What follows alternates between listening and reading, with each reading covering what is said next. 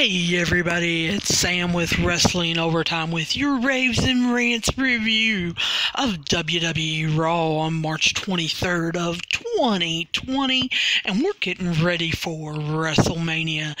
It is about a week and a half away, and Paul Heyman opens up the show.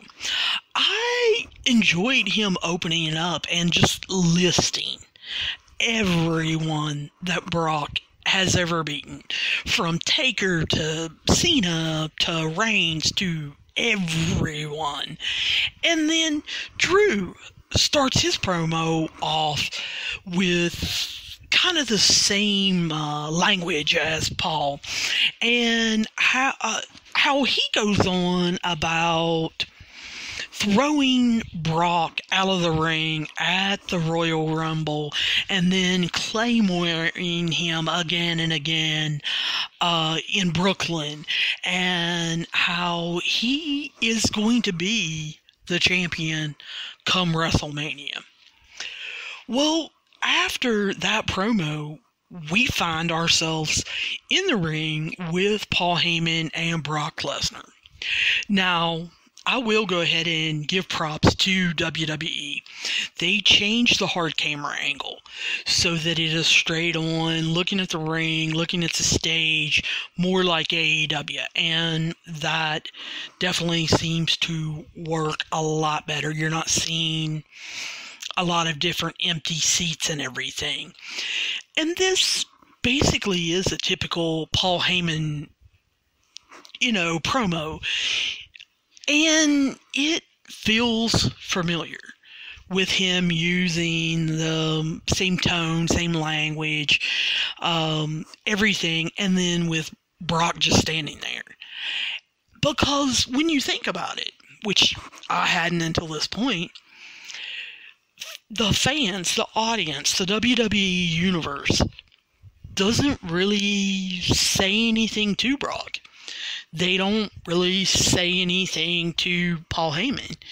It is rare you get a what chant, or you get a CM Punk chant, or any kind of chant going at Paul Heyman or Brock Lesnar. And I think that people could look at that as, well, the audience isn't really active and involved. No, I actually take it the exact opposite way. Paul Heyman is someone that you actually want to hear. You actually know that he is possibly going to give you a hint, probably give you some kind of thing that they're either going to play on later in the show or is going to be part of the storyline. And so Heyman says that he is giving us certainty with Brock, and that is what the WWE Universe has come to expect out of Brock Lesnar. I loved Paul Heyman's line that God's prayer line is busy right now, but Brock will answer Drew's prayers of making it quick and painless. However, after Brooklyn, Brock has decided not to make it painless. So, that kind of appears to me, and maybe I'm reading way more into this than I should. I just feel like with Paul Heyman not giving us a spoiler, not a prediction, that they are looking at Drew for the championship. Maybe Brock has decided to actually give up the belt to Drew McIntyre. I have a funny feeling that Vince McMahon probably had it filmed both ways if he was there, so that he could decide at the last minute. Or maybe he's making his decision now as we speak. But I can't help but think that everyone on the WWE creative, everyone on WWE production, is wanting only to film Drew winning. I feel like Paul Heyman being over Raw feels like it's Drew's time. However, I can't help but in the back of my mind think about how Vince changes things. And if he was in Orlando this week, how,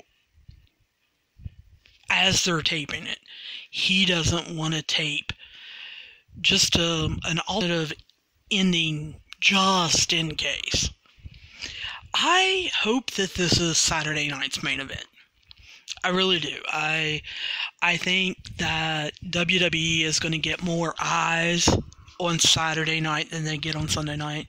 I think they're going to have to make a big splash on Saturday night. And so I really think that Brock and Drew needs to be the moment. And I think they need to go with Randy and Edge on Sunday night and hope that longtime viewers will tune in to relive Randy and Edge, because that storyline has been unbelievable. I know that I'm giving you guys a little bit of dead air as I'm thinking and hoping that Vince does not change his mind and that he does let Drew take the belt away from Brock so that we can have a full-time champion. I just don't know, guys. I just don't know. Anyway, after that, we get a flashback of The Undertaker last week basically destroying Susan Anderson because they chose to deliver the contract out. I'm not sure why we got that flashback right before they showed the replay of the 2015 Triple Threat match from Royal Rumble. Because The Undertaker's not in it. It made sense to show that immediately after the Brock segment. So, WWE just really didn't put it together right then. Looking back and watching that 2015 match makes me wish for that. I was complaining in 2015, though, about WWE Creative. Not knowing that 5 years later, I would be looking back on that match and missing Seth's blonde streak in his hair and John Cena's crew cut and how they worked that match and how each of them kind of choreographed to get their movesets in without laying around a lot. I hate that this was shown on Raw, though. I've seen this match, obviously, before. I didn't need to see it on Raw. It took up a good 40 or 45 minutes with commercials and stuff. I really wish they would have gave me something. And then, after the match, they again show a flashback from 2 weeks ago when AJ Styles started calling out The Undertaker and getting really personal about Michelle McCool, and then again last week, which makes me think that they really did screw up showing that flashback before that match. And so WWE, for them always being live, is really dropping the ball producing more of a studio show or having vignettes or promos or matches from 5 years ago to throw in. They are totally off their game. And I don't know if maybe they told their crew that usually travels with them to go away and go home, and they have maybe the NXT crew doing the Raw, or I don't know what their issue is about going from live promos to tape promos to flashbacks to live matches to a match from 5 years ago. I don't know what the problem is. But anyway, my thoughts on the whole flashbacks thing, and then them getting ready to have AJ come out, is, are we supposed to think that AJ Styles has now crossed the line because he's mentioned The Undertaker's wife? That he's crossed the line thinking that, or saying that, The Undertaker's wife runs him? That we're supposed to think that The Undertaker has gone soft? That we're supposed to think that AJ Styles has crossed the line by calling him by his real name instead of calling him the Dead Man, or calling him Taker, or calling him Undertaker, or whatever.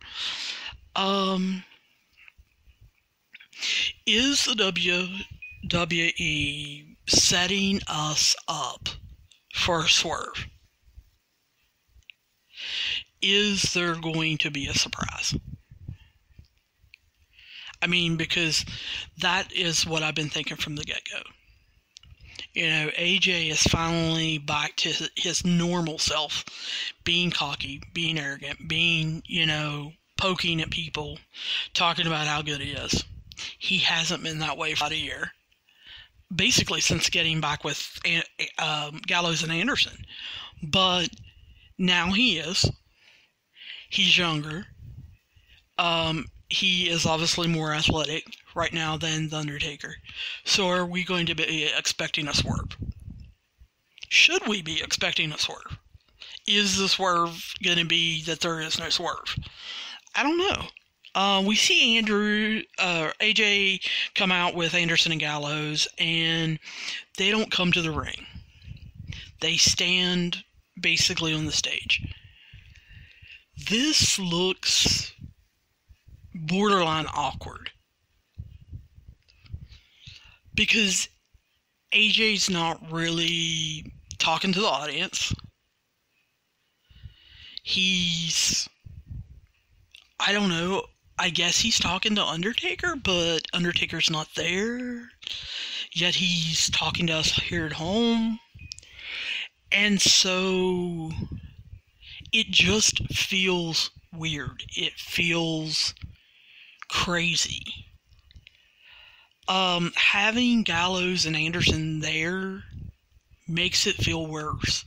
Almost wish they would have done this as AJ coming out and talking to Byron Saxton and Tom Phillips or something.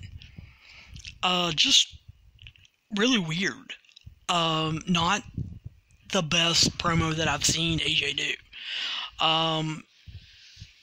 He talks about how he doesn't know whether the match is Saturday or Sunday, and he doesn't really care, but he guesses that maybe, Taker cares, because when will Michelle decide which night to let him out of the house?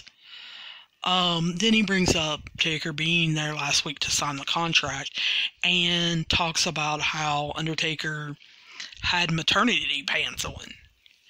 Well, you know what? I was wondering that myself, so I'm glad AJ brought it up. I don't know what that was that Taker had underneath his normal pants.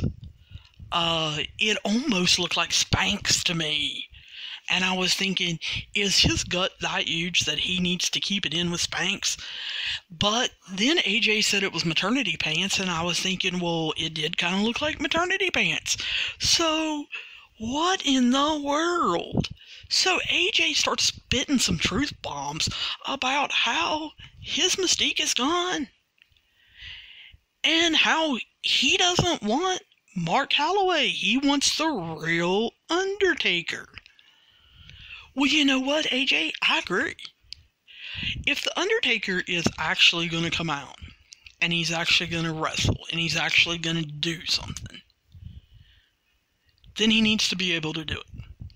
And if he's not able, then he needs to do some magical things, or he needs to bury people, or surprise people, or something like that. Because his mystique is gone. And AJ's exactly right. Him getting a Twitter, him getting Instagram, him going on podcasts, yeah, it is making him lose a lot of his mystique. And so AJ says that he's going to bring the dead man back. He's going to bring him back for the WWE Universe, that he wants to take him on. And so he challenges him to a boneyard match. Now, I don't know about you guys. I have no clue what a boneyard match is. Is this something that AJ come up with, or something WWE Creative come up with?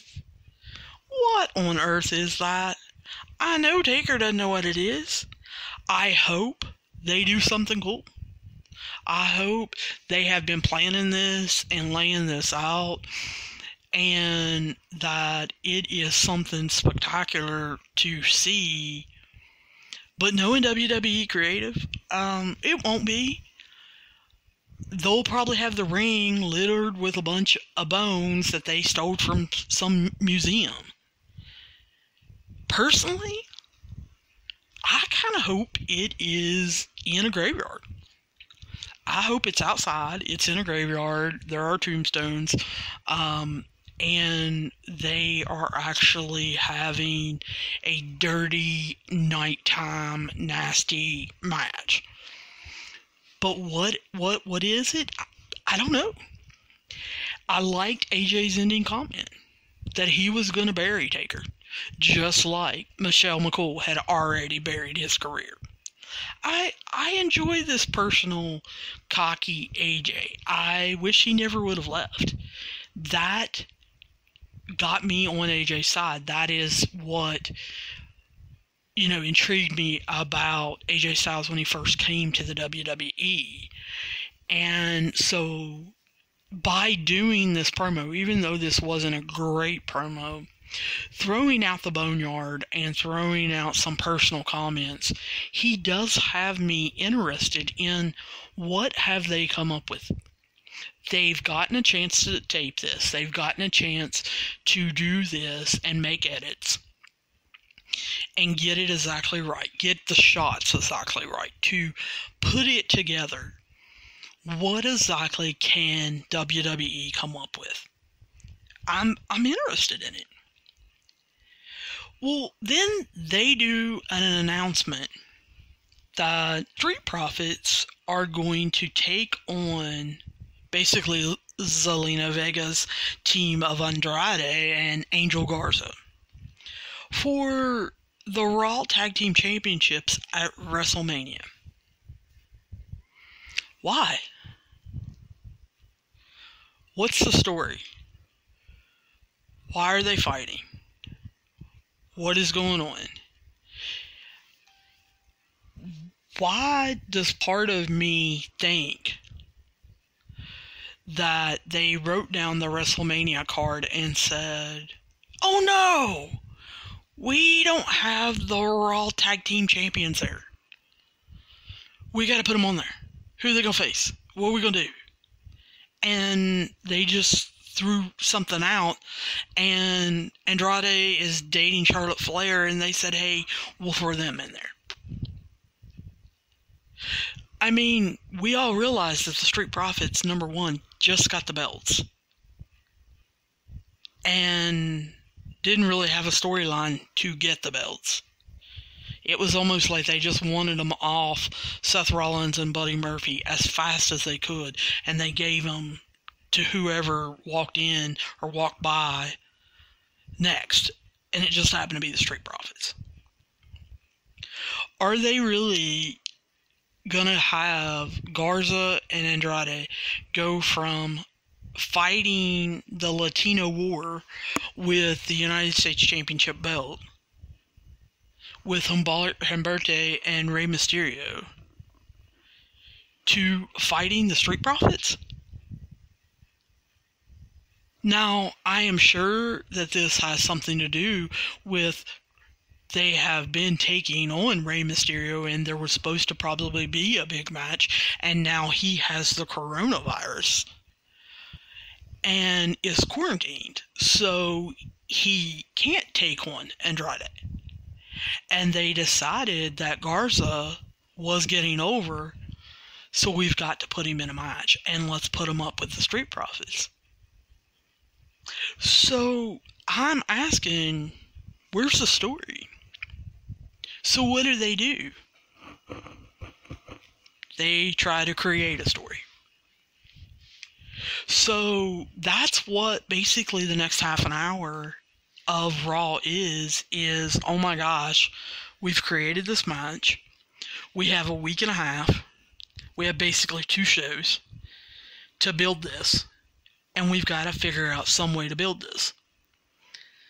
So they have Charlie interview Zelina Vega, who goes on about how she has the most talented, athletic, charismatic team in the whole WWE.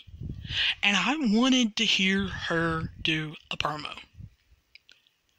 Vega, here's your chance to shine. Let's cut one. Let's cut a promo.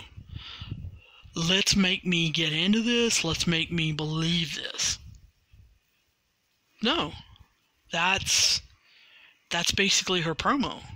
Because then they let Andrade speak because he's learning English. Because Vince has said, if you want to do anything in this company, you have to learn English. I don't care if you marry Charlotte, you still have to know English. So he's got to speak, and so he says the Street Profits want the smoke. Well, he wants the belts. Okay, what? What are you talking about? And why did you do a smoke motion?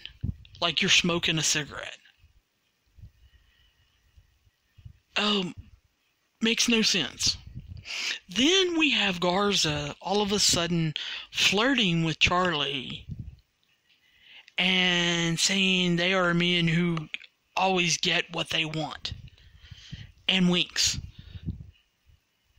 And Charlie acts like some schoolgirl that we've never seen her act this way.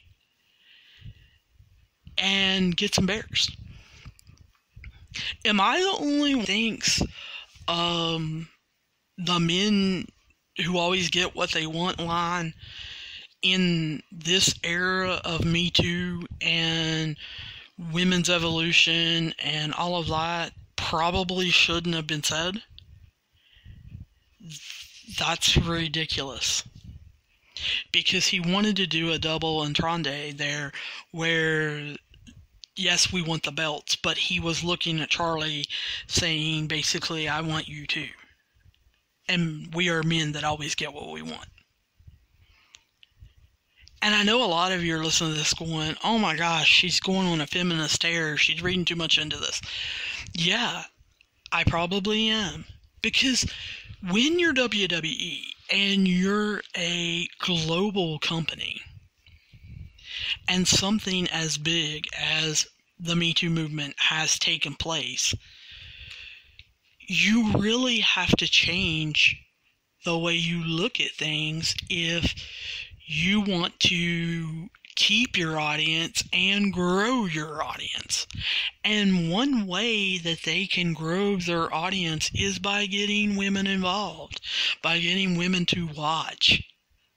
And I don't know that they necessarily do that, and that they see that being a untapped potential of who will not only watch their TV shows, but will follow their storylines, who will then talk about it in social media, who will then drag their boyfriends and husbands and sons and daughters to the live events, who will then spend money. I don't think they get that. But anyway, we next get a Andrade Garza match versus Ricochet and Cedric Alexander. First of all, I have to say, I absolutely love Ricochet's new clean-cut look. I mean, it looks like he literally has just shaved the top of his head and has shined it all up, and he's cut down the goatee and everything, and I just absolutely love it. And then I have to ask, who in the world did Ricochet piss off to fall this far this fast? He's teaming with Cedric Alexander, whose wife, Big Swole, in AEW is over more than he is, and probably is on TV more than he is. And I think she's been on AEW maybe 3 times. Ricochet, what on earth did you do? Who did you piss off? What did you say? Do you need to buy them cookies? Because for Ricochet to be involved in this match is absolutely awful. For us not to be talking about Ricochet going into WrestleMania is absolutely awful. He should be taking on Andrade for the United States Championship. Not being a partner to a jobber when they're trying to sell a completely different angle. Now, I will say that when Ricochet, does his thing in the ring and Garza and Andrade try to jump him before Alexander even comes out, and he fights them off, I actually like that. I thought that was, not bad.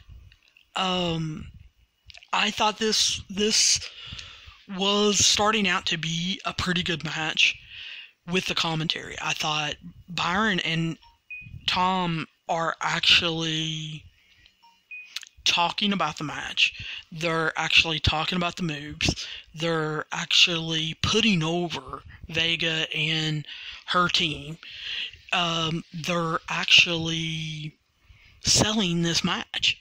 And I'm thinking, oh my gosh, these commentators have gotten really, really a lot better when it's a 2-man crew instead of a 3-man crew. And the athleticism of the match in the beginning was really good, especially with Ricochet and Garza. I mean, they were showing off. And then we see the Street Profits come out, and they join the announcers table, and while they're good talkers, I kind of wanted to hear the commentary. And that's one of the few times that, I've said that. I really wanted to watch Ricochet and Garza a little longer. Now, I didn't want to see Cedric Alexander. And I don't know what happened at the end of this match. I rewound it on my DVR. I looked at what people said on Twitter and on different places on the internet. My first reaction is this was a botched finish. First of all, Andrade, I think, totally missed a kick. And by the angle it was shot at, it was pretty obvious. Was he supposed to miss it because Cedric Alexander has this blinding speed and got out of the way? I don't know. But I do know that it looked in slow-mo that it was botched because you see Andrade miss the kick and he decides to plant his foot and do a spinning elbow. And you can see on Cedric Alexander's face that, oh my gosh, what's going on here? And as Andrade hits him, he hits him so hard that he knocks the spit out of Cedric Alexander's mouth. In slow-mo, you can see spit flying everywhere. And I'm like, oh my gosh. And I'm not sure that he didn't knock Cedric Alexander out, or at least ring his bell, because I noticed right after that, they do the promo with the Street Profits, and the way they shoot that is so that they don't show the ring. So I'm wondering if Alexander got his bell rung or was knocked out, and they kind of had to slide him and help him out of the ring. But I'm left with this match, and I'm thinking, why does Garza need to take his pants off all the time? And why do we care about the Street Profits? Like I said, there was no build-up to them getting the belts.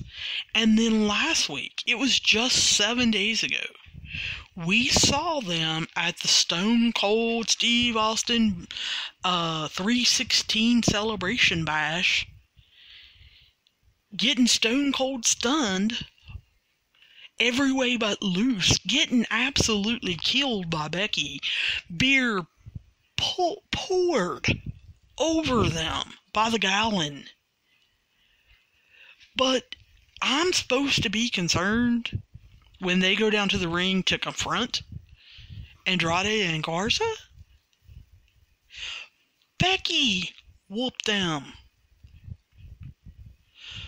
Steve Austin has injuries and is older. Whooped them. But I think that they're going to go down there and take it to Andrade and Garza? No. I don't believe that for 1 minute. And so seeing them kind of screw around in the ring and Garza and Andrade basically run away. And what was up with Andrade picking up the tag team belt and showing it to him and saying, "This is mine," and then laying it down? That's ridiculous. He obviously has no clue. Get him off my screen. And why are we having this match? This match better be 10 minutes tops on WrestleMania. I know it was an afterthought. It's obvious it was an afterthought. It better be 10 minutes.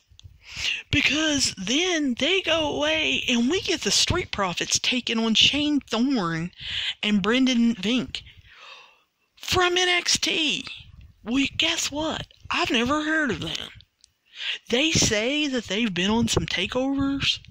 Now, granted, I have not watched NXT from the beginning, and I have not watched every takeover. But I have not heard of these two guys. And this match is worthless. How are they getting so much offense on the tag team champs? This should have been some kind of 1, 2, 3, 4, 5 tag team dock and slam somebody and 4 frog splashes and it's over.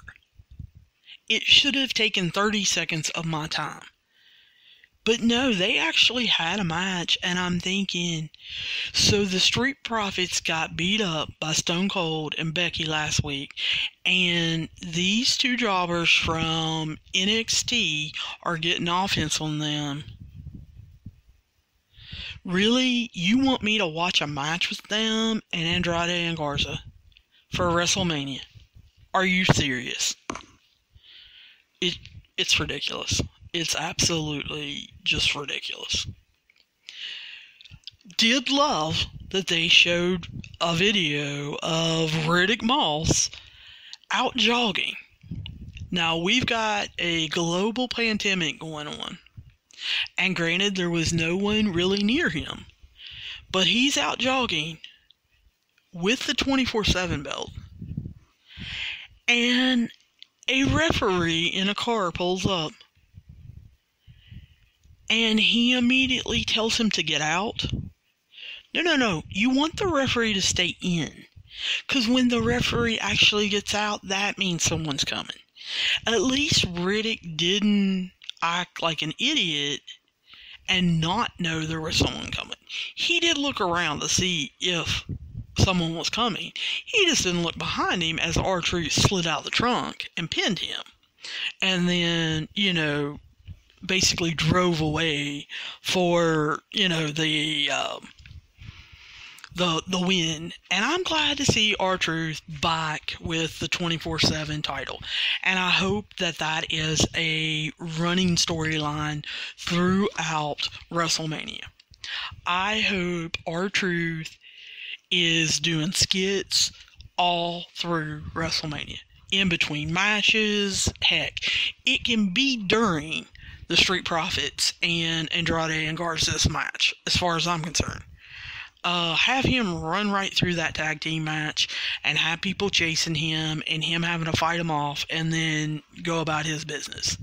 That needs to be one of the storylines as R-Truth, because he is, someone that I definitely want to see.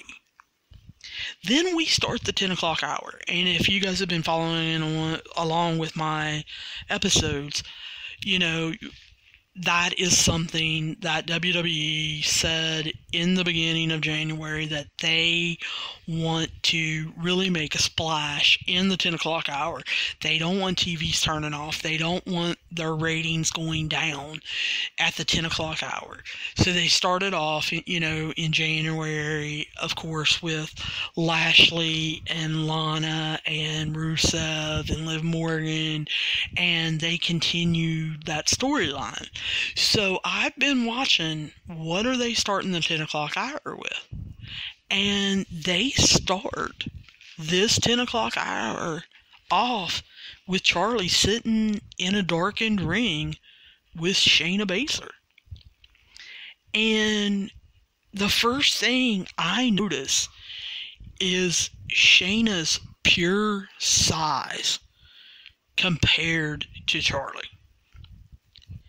She looks like an absolute monster next to Charlie. And I know that Charlie is itty bitty.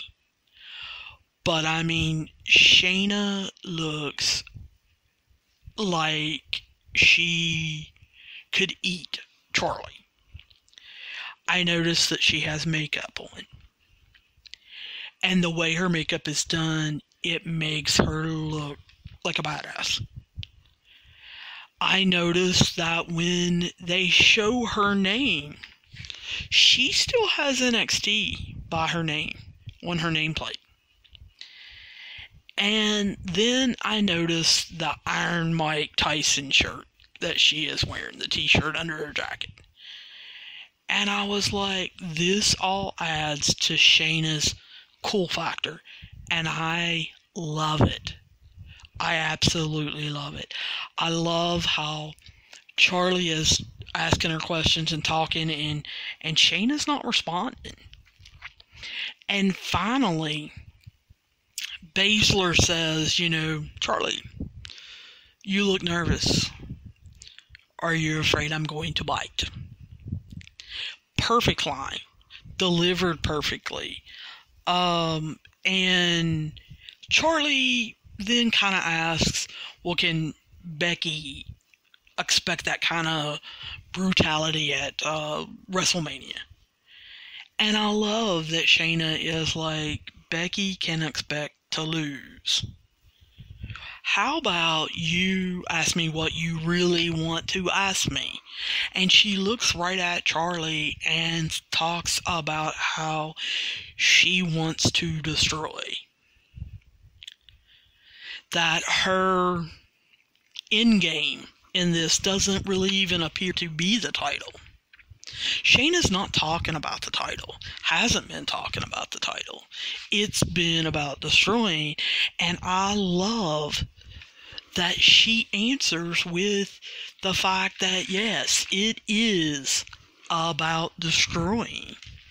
And how making Becky lose her title will destroy her. And I really, really got into that. I was drawn in. I was waiting for what she would say next. And then we hear the smack and see her fall over. And I wasn't expecting that. I'll just be real honest with you. I really wasn't expecting that. I was thinking, oh, what happened? Because we see Shayna fall off her chair, and then we see Becky behind her holding a chair, taking the chair and hitting her again before, she walks off to her music. And I enjoyed that. This makes me totally getting into the Becky Shayna version of things. And I'm a little bit of a wrestling old school, but I was one of them that liked how they did the Elimination Chamber. I liked how they portrayed Shayna. I liked how they portrayed her in NXT. And I like the turn that Becky has made of going back more intense, more focused, more like she was last year with Ronda. And how they are wanting to put on, a WrestleMania match. They are making this feel like it's actually WrestleMania. This is a storyline that I can be drawn into. Then, after commercial, we see Aleister Black. Love that they still did his entrance, because a lot of superstars, they're not doing their entrances. But I love they still filmed the candles. They still filmed him rising up. I love how they are portraying Black. This Leon Ruff that he was taking on, I mean, he was a little guy. He just didn't look like he even needed to be in the ring at all. Love how he looked scared. He looked nervous. And how Aleister Black goes and sits in the middle of the ring. And, Leon is like, make him get up to the referee. And the referee's like, no, this is your opportunity. The bell's already rang. You get after it. And he goes to basically Black ducks and then does the pop-up maneuver that he does and hits Black Mass basically out of nowhere for the win. That's what I expect. When you're building someone up to be unreal, make them unreal. That's how the Street Profits should have handled their match. They're the tag team champions. I love that they did this with Black. They're making him be a monster. They're making him be this unbeatable force. And then they have the nerve, though, to announce that he's going to face Bobby Lashley at WrestleMania. What? Why? Is that on the pre-show? Which day is that going to be on the pre-show? And I'm telling you, he needs to finish Bobby Lashley in 2 minutes. I know they've already probably taped this match because it's worthless. But Bobby Lashley better not get any offense on him. He better not spear him. He better try to go in for the spear, and that's when Black hits him with the Black Mass. Because him facing Bobby Lashley, again, waste of talent for WrestleMania. This isn't some jobber pay-per-view that comes every month. This is the once-a-year Super Bowl, the granddaddy of them all, and all that garbage that they used to sell this. you could have found someone better than Bobby Lashley for Black to take on the build-up you've been giving him. It's just ridiculous. Then we come back from commercial and we see Kevin Owens in the ring. And he says, he's heard that Seth is there tonight. And that he basically called Seth out last week and he hasn't heard from him. And so what Kevin Owens does is basically call him out again. So Seth's music hits and he comes out alone, which is shocking. I did expect, AOP or Buddy Murphy or something with him. I almost even looked for maybe a run-in by Buddy Murphy. After seeing this, I'm excited that they didn't do that. That they refrained from doing that. I'm glad that whoever ran Raw, whether it was Vince McMahon, whether it was Paul Heyman, whether it was Kevin Dunn, I don't care who it was. Somebody basically said, Seth, go out there and be Seth. Go out there, be the architect. Go out, be who you were when you were with the Authority. Go be your cocky self. Seth has taken on this character of being the Monday Night Messiah, and this promo of him coming out and talking to Kevin was one of the best promos that I've seen Seth Rollins cut in a while. And I mean a long while. It was just him talking to Kevin. It wasn't him talking to the camera. It wasn't him, trying to pretend like there was an audience there or anything like that. It was literally him walking around talking to Kevin Owens. And it was masterful. He talked about how when he came to WWE, they discounted everything he'd ever did before he got to WWE. And that's true. They did not care that he was Tyler Black in NAW, or in TNA, sorry. I don't know what I'm thinking. But they did not count that. He started working in a warehouse that they hadn't even built the Performance Center. And how he had to work his way through it. And because he came before Kevin Owens and did the work and showed it up, that it allowed Kevin Owens to get his chance at the Performance Center and in NXT. That no one would have gotten an opportunity without Seth Rollins. That Seth Rollins allowed them to build the Performance Center. Allowed and created NXT. And allowed NXT to become what it is. And then he switched it. And he was walking up the ramp, and Seth looks at KO and says, I don't understand why you have chosen this battle to fight me at WrestleMania. And then he points out how Kevin Owens has been nothing but a failure at WrestleMania.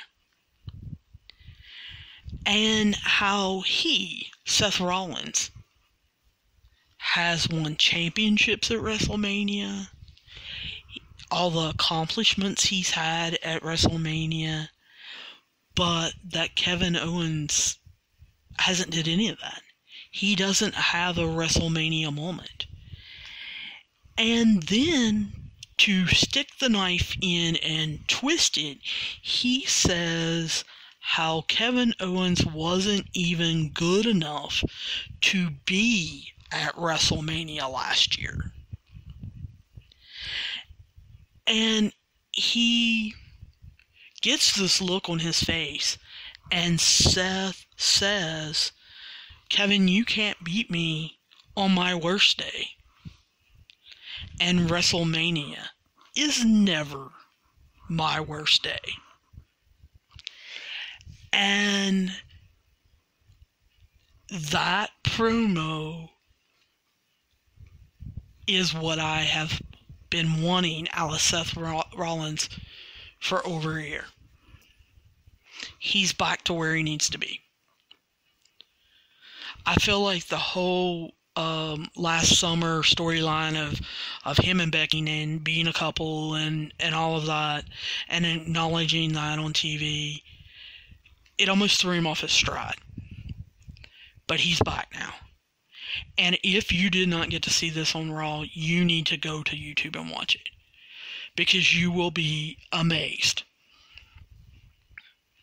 Then they showed the replay of the 2018 WrestleMania match of Charlotte Flair versus Asuka. And to me, this seems like it comes out of nowhere. We've just had this unbelievable moment with Seth Rollins, and there's no transition. They don't transition very well.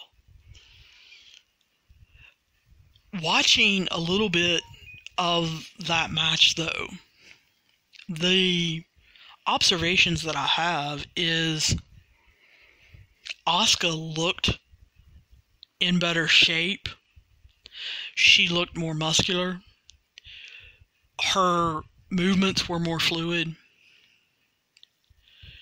in that match. However, I don't think that she was comfortable in her character compared to now. Being the green mist, evil, laughing, Japanese shouting Asuka. And if somehow we could take the athletic, more muscular, better shape Asuka of 2018 and mesh it with the Asuka character of today, we would have a powerhouse on our team. You know, as far as I would want to watch that Asuka. I think the thing that shocked me the most, though, about looking at that match, though, was how much more athletic Charlotte was. And how she had a better moveset. She was smoother. Her transitions in moves were smoother. She just seemed, I don't know, completely different. And no, don't go there as far as surgeries that she has or has not had. That's not what I'm talking about. It seemed like in 2018's WrestleMania match, that match was more put together. She knew where she was going with each move. She had it thought out. It looked natural.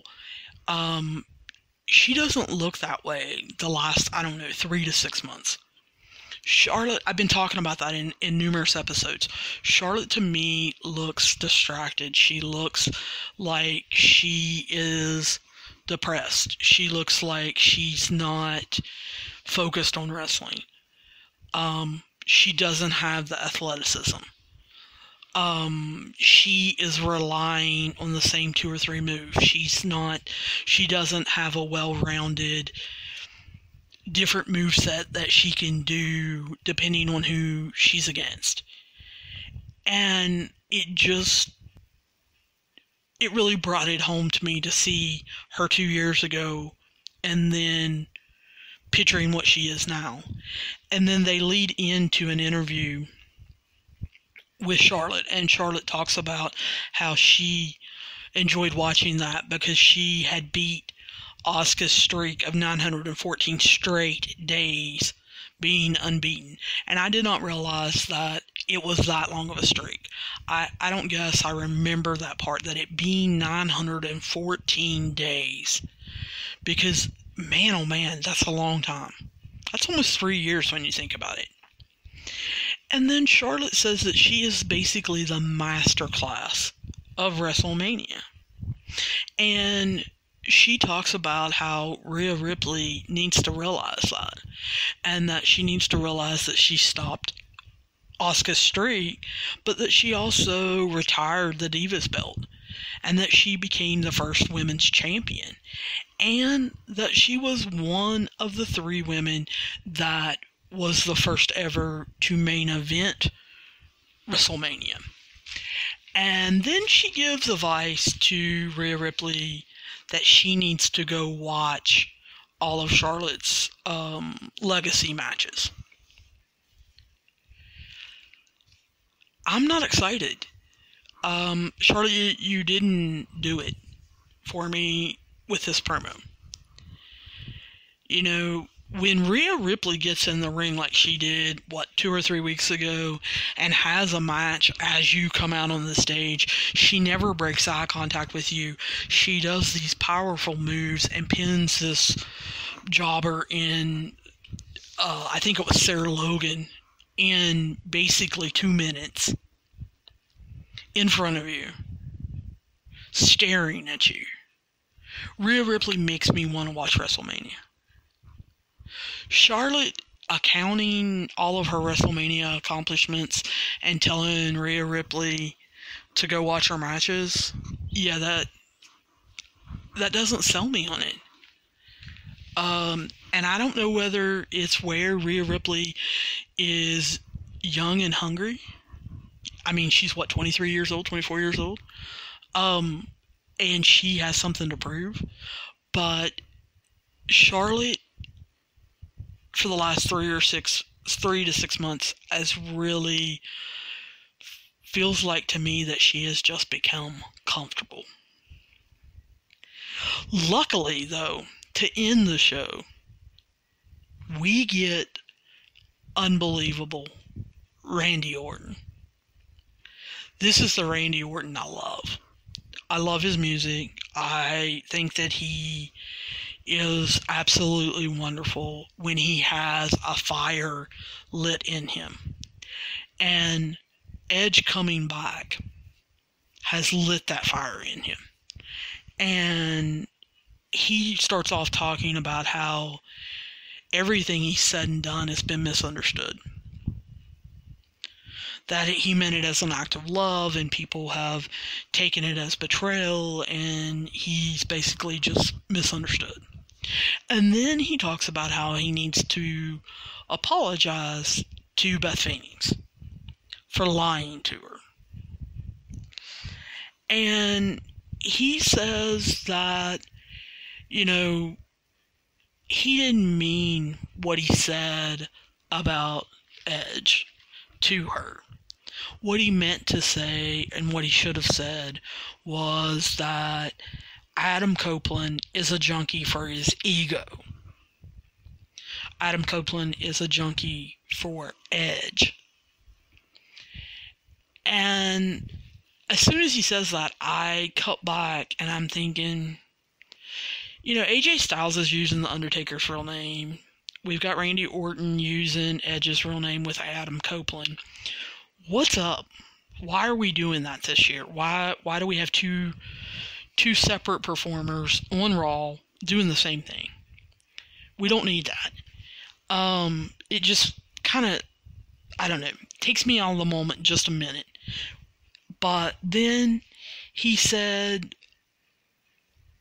that, yes, Edge was right, that he was handed the opportunity to come to the WWE from the beginning.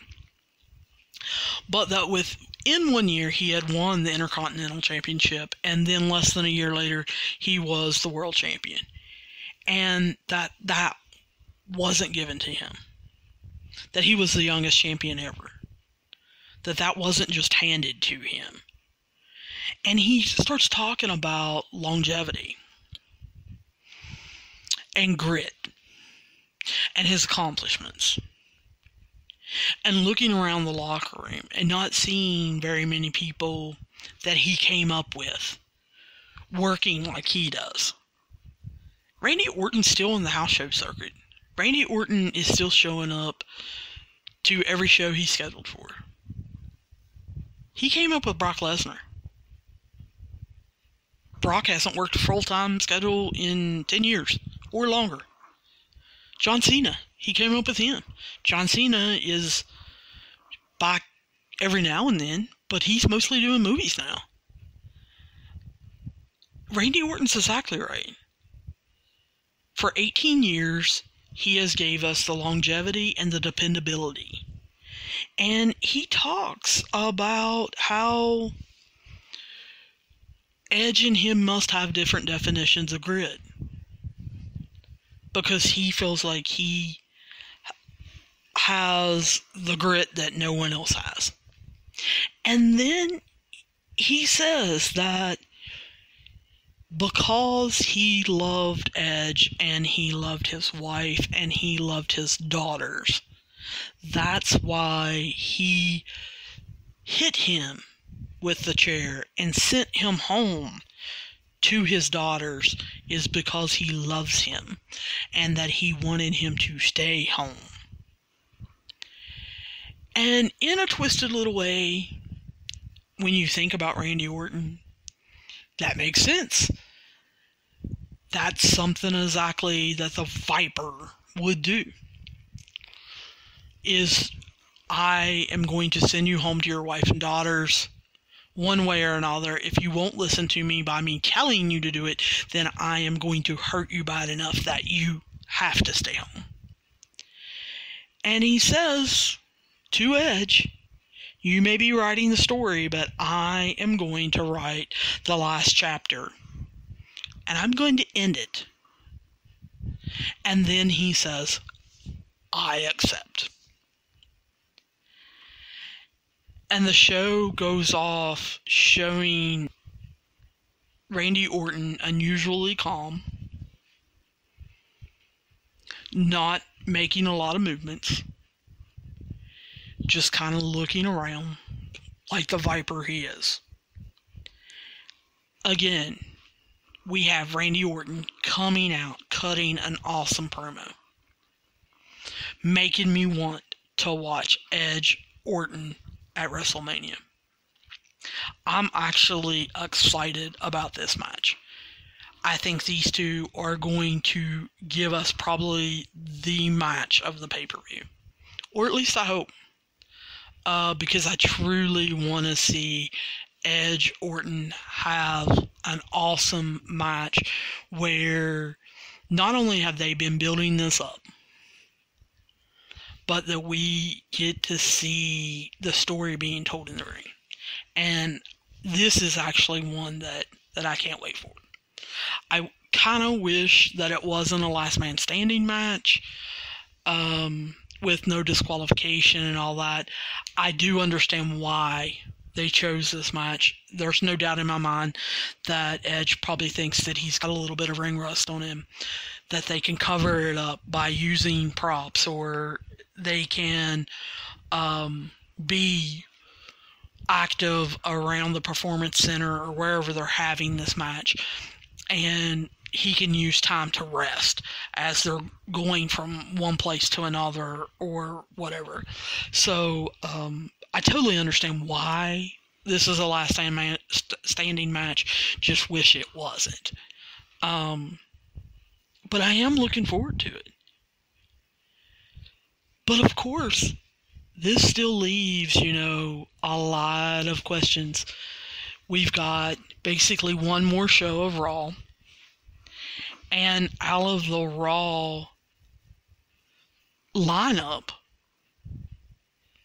I kind of want to see AJ and Undertaker, to see what the Boneyard match is, to see if they're going to do a swerve, to see if it's going to look cool, if there's going to be some tricks.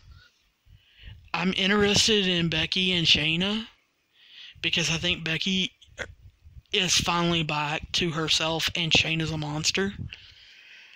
And I want to see Randy and Edge. I'm not really into Brock Drew. I know a lot of people are, but I'm not. I feel like this is a done deal. I feel like, barring Vince McMahon changing his mind, we're going to have Drew McIntyre as the champion. And I hate going into WrestleMania knowing things. I like going in wanting things to happen. But I feel like in this one, I kind of know what's going to happen. He's going to Claymore him. And I don't know. I want a little more mystery. So I'm not really looking forward to it. The rest of the Raw matches are garbage. And I could care less about it. But a good 3.5 matches, okay. I'll take it.